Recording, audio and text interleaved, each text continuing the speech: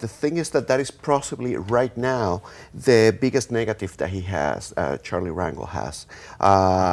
For the past 10 or 15 years, 16 years, Charlie Rangel had run on the platform that he would become the next chairman of the Ways and Means Committee the moment Democrats conquered the House. Well, they did that, and he had to step aside as a result of these investigations. So right now, unless he can retain or regain that chairmanship from which he stepped down temporarily, he will have very little to base any future runs on.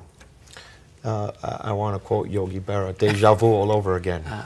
Rangel ran years ago against Adam Clayton Powell. Who was under a cloud. Exactly, under a cloud, and was spending a lot of time in Bimini.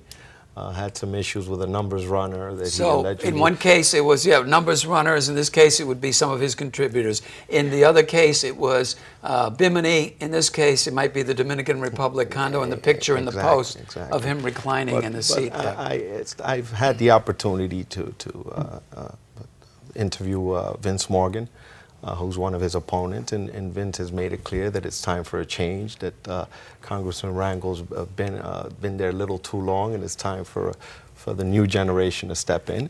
I've also had the opportunity to interview Jonathan Tassini when he was running then against Senator Gillibrand. Okay. And Jonathan is a very labor, he's a labor man.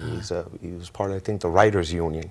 He was part of that lawsuit against the New York Times, and I think that Jonathan's base would be considered the West Side if you look at some of his positions and his politics. So I think that they are all going to eventually, if they haven't yet, they're definitely going to go after Charlie Rangel's ethical record.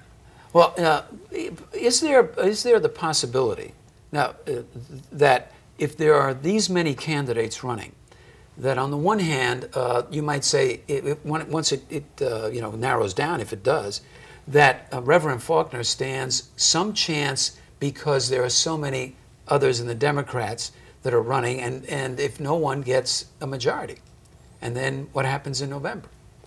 I don't think that the Reverend Faulkner has much. Again, look at the voting population of the district. Even if you include the people that are moved in, they're overwhelmingly Democrats. There are people that really, in some cases, vote on the Democratic line, irregardless of the candidate. I'm voting Democrat.